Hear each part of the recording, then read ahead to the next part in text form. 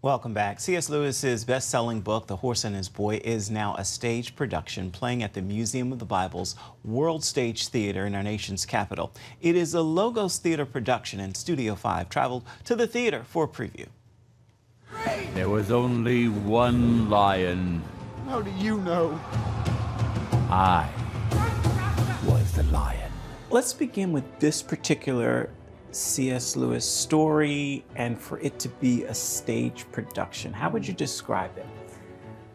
It's an absolute adventure. They're going to go on a wild ride. To Narnia and the North! It's a whole production following their stories, watching their journey. So as they're telling their stories, sometimes their story comes around them and flows and moves. So you really are never still.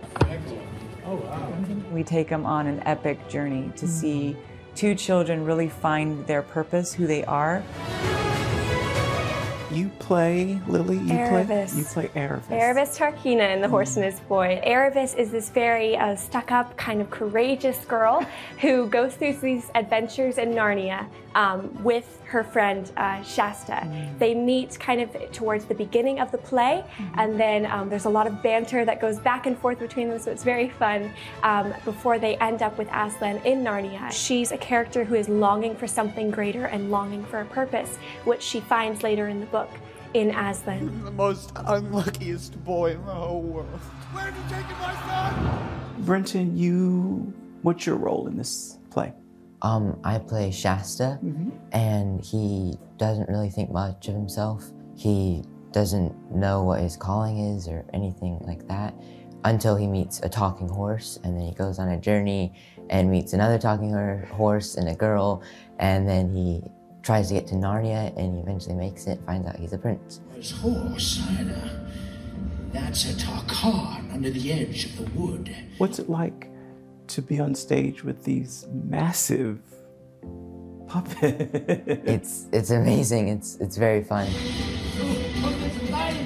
What's it like for you to bring his productions to stage? When we first started Narnia, obviously you have to think about the lion. How will you do the lion? For me, it really needed to be something that could be symbolic and representative. So it's not like I've tried to give you an exactly real lion, but giving him enough presence. So that was our first, I guess, challenge, is to how do we do Aslan? Justin, you're the puppet master.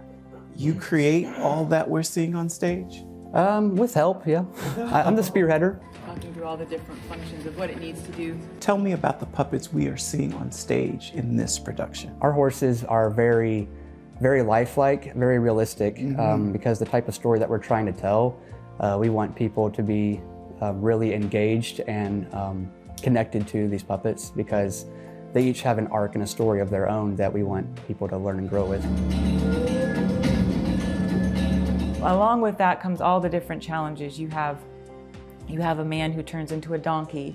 You have a cat. You've got a raven that speaks. So there's several other puppetry and tricks that we're doing to kind of bring these books to life. Well, it was bad luck to meet so many lions anyhow. And then we'll meet some trees, walking trees, because it's fantasy, it's Narnia. Why not throw some walking trees in there? I do not call you unfortunate.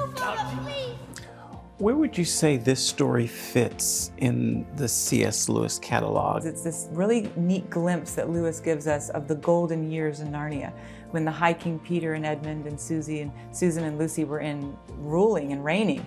So we don't get a lot of that in the other Narnia books. It may not be as well known for many people, but once they read The Horse and His Boy, I think it quickly becomes one of their favorites. The Narnia books bring a burden, and it's not a bad burden, but it's a burden of excellence.